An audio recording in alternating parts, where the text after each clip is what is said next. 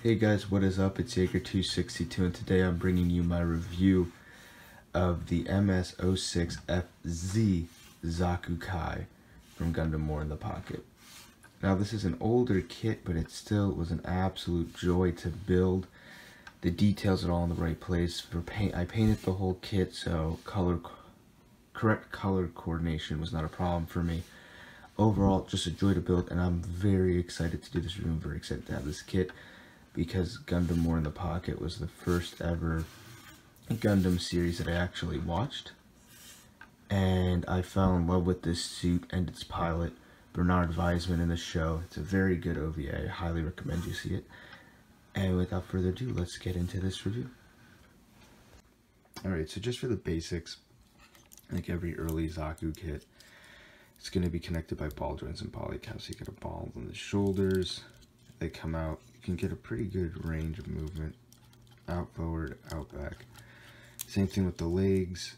Only what's special to this kit, before I talk about anything else, is this is the first time, and we take it for granted kind of, or at least I do with the origin kits, this is the first time we ever had this type of waist. I don't know if the camera's gonna be able to pick it up, but it's able, because in the show the Zaku sits down and Bernie and the main character Alfred have a lot of talks on the Zaku. So what Bandai did is they made it so that way the Zaku can sit down.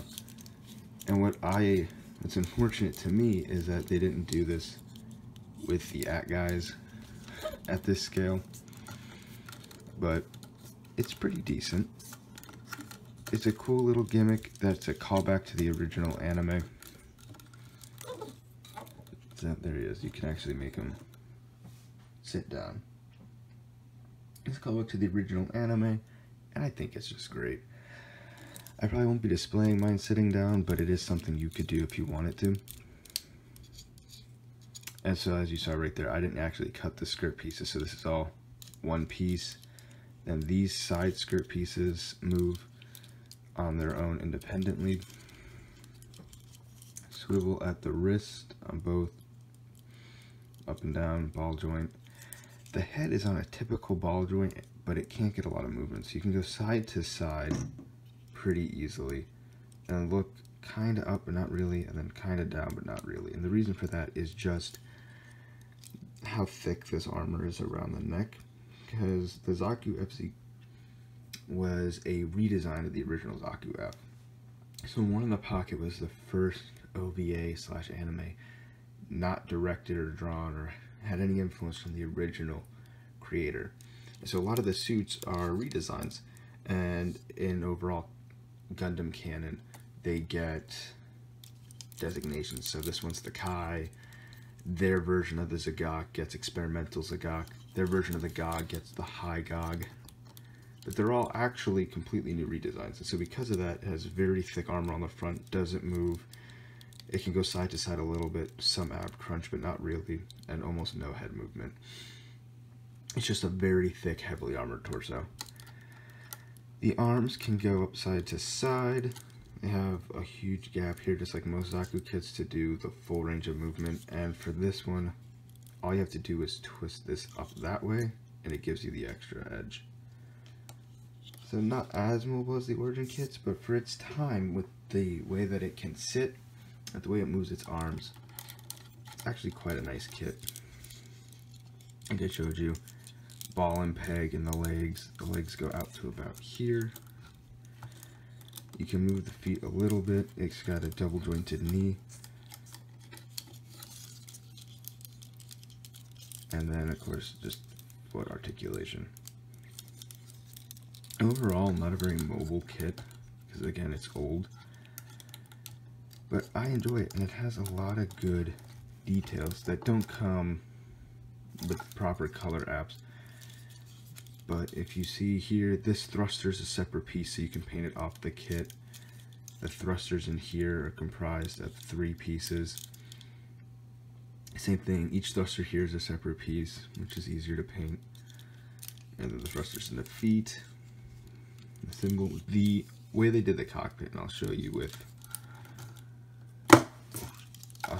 my Zaku 1 what I mean. or not Zaku 1, that wouldn't be a good comparison. My Zaku 2, what I mean. If you look at his helmet, it's a typical Zaku helmet. We got the panel lines, this is the origin kit.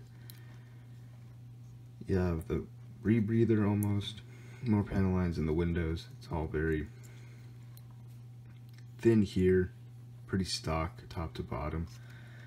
But on the Zaku Kai, the reason I got this kit, I'm so excited for it, not only does it have none of the windows because it didn't in the redesign, but the sculpt of the head and just how it's smooth and everything copies the anime really well, and so it looks like you're actually holding a piece of the cartoon, which you see me there trying to get that mask to connect back to the face. When I painted it, I didn't properly mask that peg, and so my face is a little disjointed. That probably won't happen with yours if you do choose to get this kit. Accessories are pretty great, and I don't want to talk this kit up too much, but again, it's one of my favorite mobile suits from one of my favorite OVAs. And so the reason I like all the little accessories is because they're just releasing they're releasing this mobile suit for the RE100 line, and the accessory pull for that is inspired by this. You do get 3 grenades just like in the anime, and they do come off his belt, but they don't come off together. So I'm not doing anything with them, but if you really wanted to, all you would have to do, and what I might do in the future, is just cut the little connecting tab, sand it down, and repaint it, and you could make him hold the grenade. So that's cool. He of course comes with his standard machine gun, and the reason I'm doing this showcase on, let's pop it off here to show you, is because it's designed a little bit differently. It looks like a Neo Zeon machine gun, and that's just because it's what was considered the Special Forces variant of the Zaku rifle. But it's a machine gun, not a rifle, in the anime. So you get that, very cool. You get a Heat Hawk that's downstairs right now because I'm still painting it. And then the only other accessory is an open hand, which let me see if I can go and find that open hand for you real quick.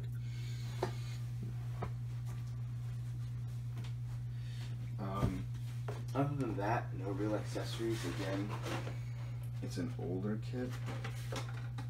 You get when this came out.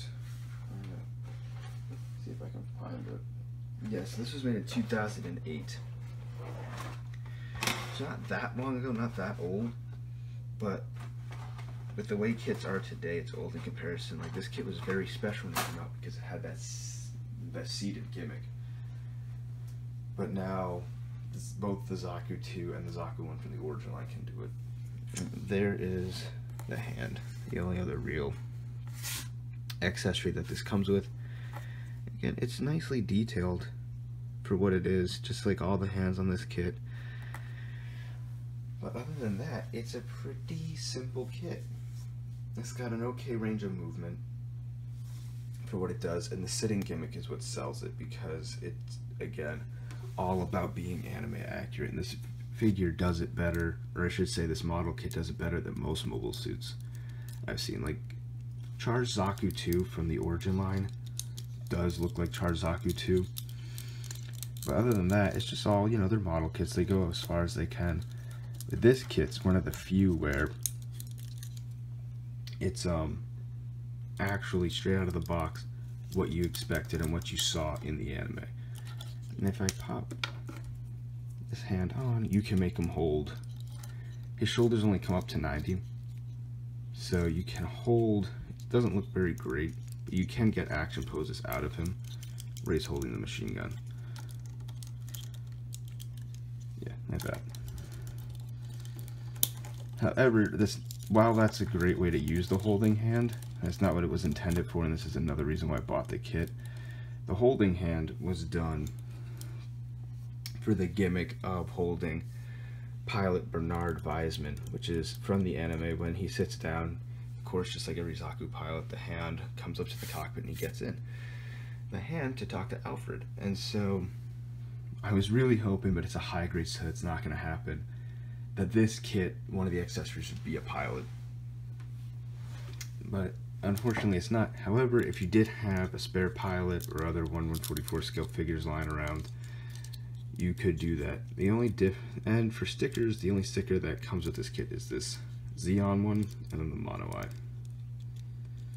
And I'm aware the Xeon one's supposed to be on the shield. I for some reason forgot that the Zaku Kai had a shield, and I was like, wow, I didn't know they gave me a Xeon sticker. I don't know why they did that. So I put it on the chest, and it doesn't look too bad. I'll get into a tutorial on how I do stickers because I usually don't like them. But I mean, on camera you can see it looks pretty okay. And I'll teach you how I do that. It's relatively simple, so if you don't want to go out of your way to buy third-party decals from China, or if you don't want your stickers to go to waste, like I know a lot of real grades have stickers still, not decals, and you don't want to waste them, there is a way to make them look decent. Not really up close. Well, no, on camera it looks okay still, but you can see that it's a sticker. It's more from far away, just at a glance, making it look realistic. And I'll do a tutorial on that coming up. But other than, I think that's my only point. That's my last point. It's just 2 stickers, kept it simple, very anime accurate. I recommend getting this figure. It's pretty cheap. It's about 1,200 yen, $12. And for the price you pay, it's worth it if you don't have a Zaku tube in your collection, or if you really enjoyed War in the Pocket like I did, and you have some of the other mobile suits and you want the Zaku, pick up this kit. It's good. It's not the best. It's pretty much standard high grade, early high grade, so just expect that going into it, but I would personally recommend this kit. I had a joy building it, I have a joy painting it, and I look forward to the 1/100 scale one. I'm going to try to get that. So, thank you so much for watching. Throw up a like if you enjoyed this video, or please subscribe to the channel and stay tuned for my next unboxing and reviews of Gunpla kits. I will be building the MSM03 GOG next, and what I'm going to try to do is build it first and do the review so that we can get a better appreciation for its movement. The reason that the Moon Gundam and this one have been limited in motion is because I painted them and it's pretty easy to scratch acrylic paint, so I'm a little nervous. So what I'm going to do is build the high GOG, or not the high GOG, sorry. I'm going to build the GOG first, then do the review, and then show you the final painted one as a part of the review. So stay tuned for those, and thank you so much for watching. See you next time.